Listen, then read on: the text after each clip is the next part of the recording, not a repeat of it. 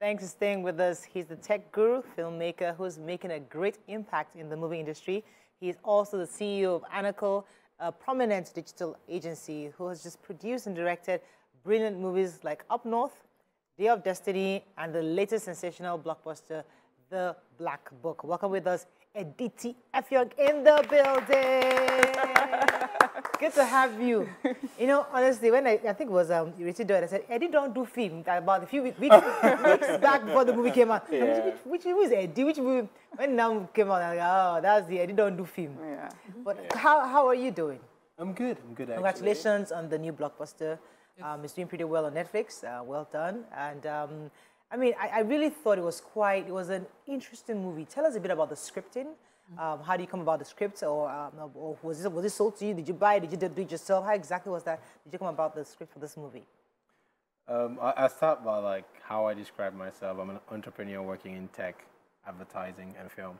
And generally, when I do a thing, I just put everything into doing a thing to like, you know, be the best I can be at everything I do. So I do understand that when people meet with me, because I work in tech, they don't expect that I'll be an artist. Yeah. You know, so they ask about who I bought the script from, and because they don't expect that because I write code, I don't write script. Like I grew up an artist. I grew up in a home with like full of books. My dad had like master's degree in linguistics. That means that I grew up in a house where it's books, just books. I read the entire African Writer series. I was 12 years old. Great. I read Things Fall Apart when I was 11 going on 12. Wow. I read A Man Died when I was 14. and then it was the most complicated book I'd read. And then, you know that thing, you're reading a book and you feel like you should drink olive oil so your brain would find. But yeah, so it's that upbringing that it stays with you. It allows you to become so many different things. My dad didn't want me to be an artist, obviously, so he ensured that everything was science. So I was surrounded by science. Oh, okay. wow. I was a pure science student, like pure absolute science student. So I can understand the world from all the different sides of it. I worked in tech, I worked in marketing, I worked in oil. My actual first job was in oil. Oh, wow. Interesting. Let me let our viewers watch this clip before coming to more questions. Get gone. I don't want to be. I watched that movie and I had the bumps. I had goosebumps. I was going to talk about the script, but let me let you jump because. I wanted to ask, you know, some part of the movie looks so real. And some movies have been done in the past where I thought, this scenes look so real. And they said, no, we didn't shoot it there. How did you shoot the market scene, the Lagos Island scene where Shafi Bello looks like a proper Lagosian? That movie, and she spoke some Yoruba. How did you shoot? Did you shoot in the market, in the Lagos Island market? We built 38 sets during the course of this film. 38. So you see things that look super real, thanks to a man called Mofe-Damijo recently passed. Oh yes, I know Mofe-Damijo very well. Yes, Mofe-Damijo was magical, and we worked for 6 months before we shot the film, and he built mini sets just to, if you want to create a world in film, and you want people to believe in that world, the first thing you do is build that world so that people see it and it feels real to them. Once it feels real, then people then believe whatever the actor does within that set. And everything that is not a human being on a set is production design. And it's how you allow humans and the audiences believe in what you're portraying in the film. So now to the market, that was Lagos Island.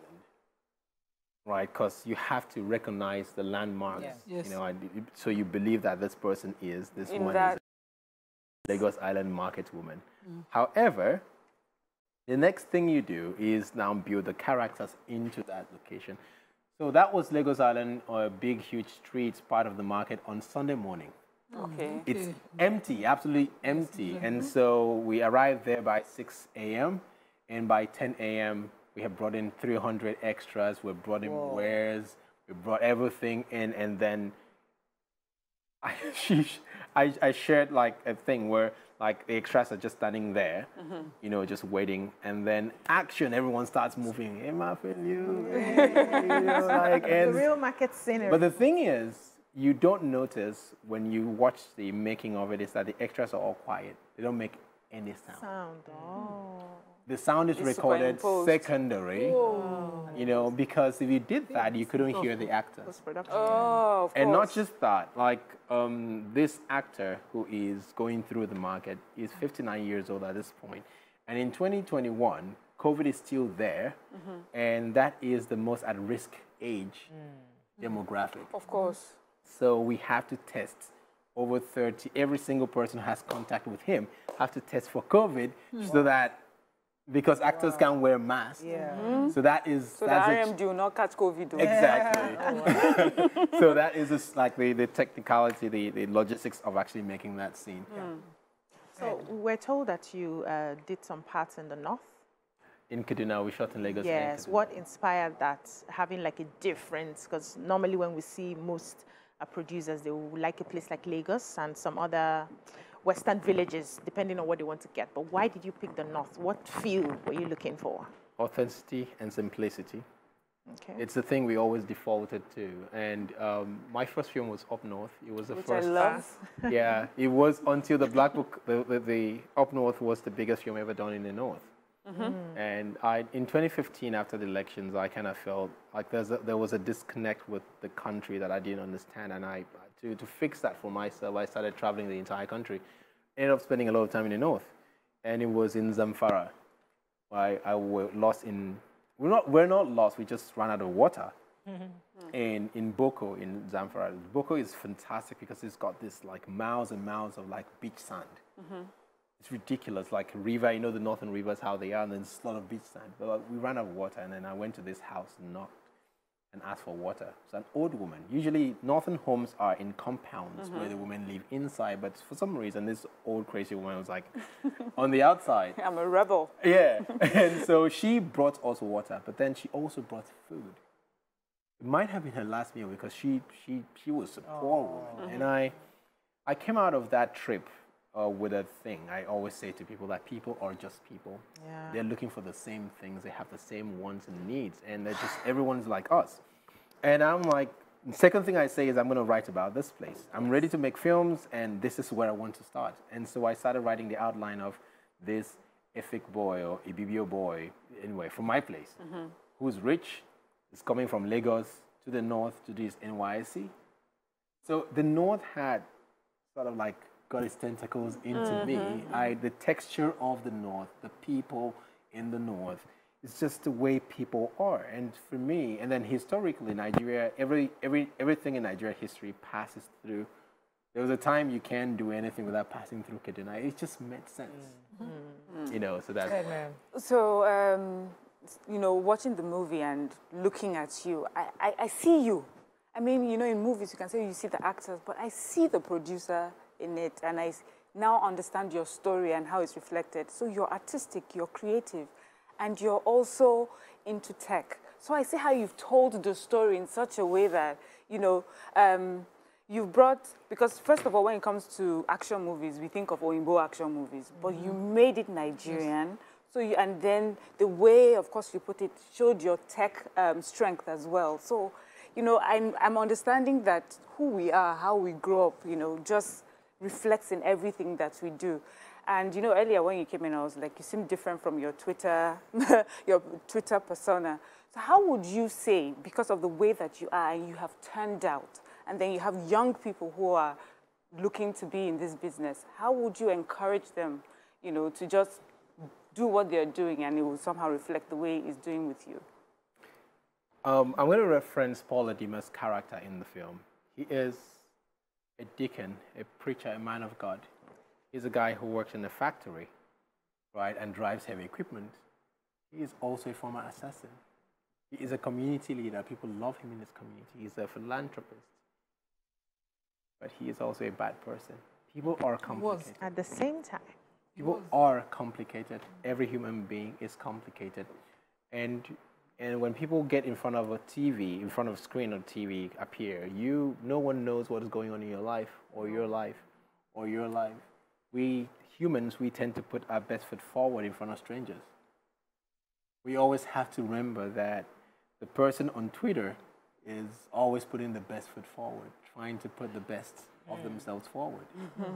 Right? But beyond that, people are just people. Everyone has things that they are dealing with, you know, and you do not know. And so I think that is ultimately what drives the way I create, to explore the humanity under the veil of what we've put to the world. You know, I admired the depth in the scripting, which I'd like to go back to, because each of the characters were quite intense. Every single character had some kind of a history, just like you just explained right now.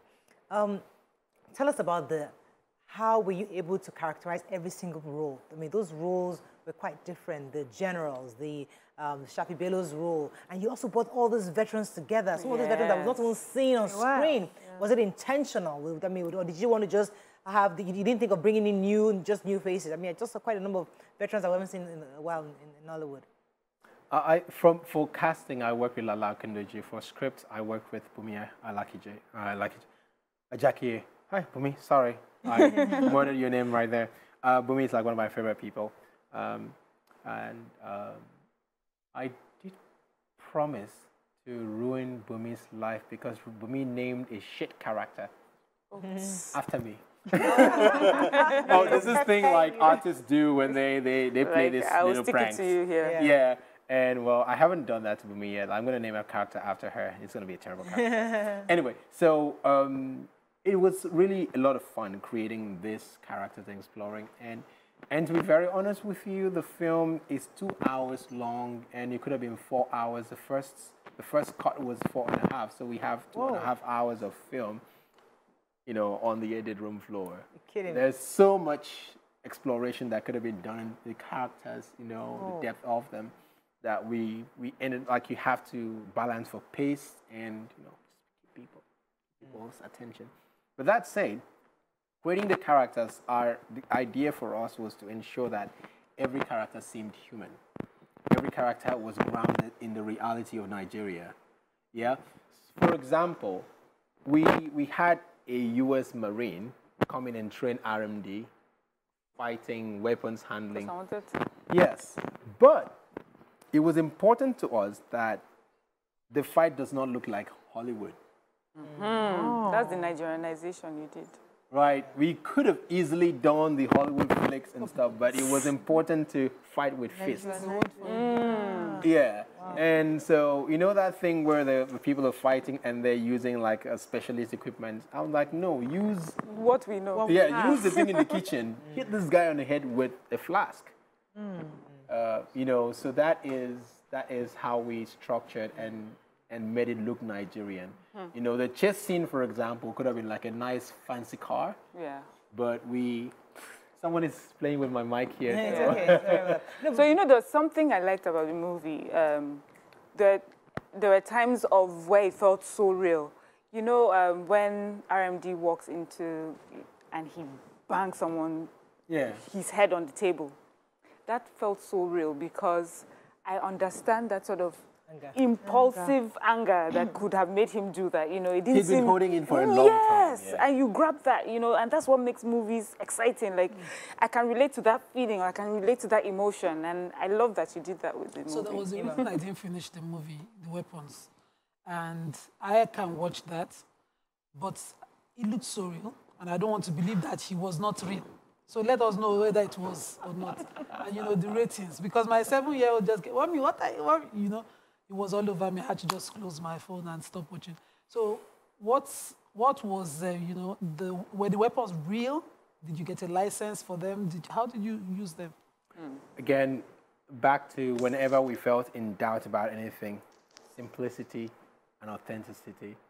So authenticity means that, like, you have to, if I'm pointing a gun at a person in the film, that gun better be real. Because, and so I avoided new guns. We worked with the police, and the IG of police gave us like approvals for. It took a while. It took about a year of work with the military. But no bullets, yeah. They fire bullets. Hey, you know what happened with Alec Baldwin? There's a process for gun safety. I'm a trained weapons handler. So when the weapons guy comes in, brings it, tests weapons, the props guy tests the weapons. But before any gun gets on my set, I test the weapons myself as well. Wow. Right, and I disassemble, make sure that Lots of- every single, and some days we had up to 100 guns on set. Yeah, well, Yeah. we are fighting already. And then so you have to like disassemble every single one of them, be sure that it's safe. Ah. But like Wow. it was important that we don't use new guns, and so that the guns that get on set they look like these guys Feel. have been. They feel real. They feel like So- they've been in action.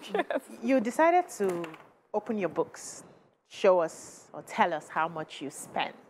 And this is not the norm in Nollywood. And a lot of money. Yes, it's not the norm. People just want to cover, so you may probably don't scare people who are trying to get into the business or for whatever reason. But what informed you opening your books to the world, and what do you think that would do for the Nollywood industry?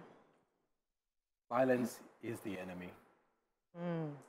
That is the enduring lesson out of the Black Book. Silence is the enemy. Silence is the enemy of growth. Silence is the enemy of progress. For as long as we do not speak up about the things that we need to see, then we become the enemy of the growth that we're trying to build. And so it's the same thing. We can't say in film that silence is the enemy and we are not speaking up about the things that... the Black Book cost $1 million to make, yes. But when you look at it, the performance on Netflix, it wasn't competing against African pictures. It was competing against global films, Hollywood. Tens of millions of dollars in budget, a few $100 million budget, but it was competing on an equal footing. How did that make you feel? Because, you know, in a few days it was out and then we all saw the ratings. How did that make you feel? Especially how much you had Gratitude, spent. I think. Gratitude. I always told the guys on my set from the day one that we met that if we met the film that we want to make, that we would break things, that we would do something. I thought we were going to be a global film. I thought we were going to make a global film. I think that the world needs to be ready for African storytelling. Yeah. We can make films that compete globally. We do not need to attach Hollywood artists. We do not need to bring foreigners to come to make global films. Yeah. We can make films Africans, by Africans, for Africans, but The world. the world. Gets on board. Black Book was #1 in South Korea. Yes. It's still trending in South Korea. It's trending in China. So yet 2 days ago, Chinese TV came to interview us because, dude, What it's, you doing? it's You got to doing run, well. unfortunately, run out of Yeah. time. Congratulations. Have we run out Editi of time? Oh, Thank you very much. Time's up. We have to run. But thank you so very much for Congratulations. having me. I'm looking forward to your next project, and I mean, anyway, I am I wishing think just this enjoy one, this project. This one, I mean, it's a huge. No, deal. actually, I'm already in script review for January. I'll be shooting in January. Oh, yeah, that time. Amazing. All right, that's all we can take Thank you on for today's having show. Join Veronica and the other ladies on the Saturday. GOTV tomorrow. See you later then. Have a great weekend now.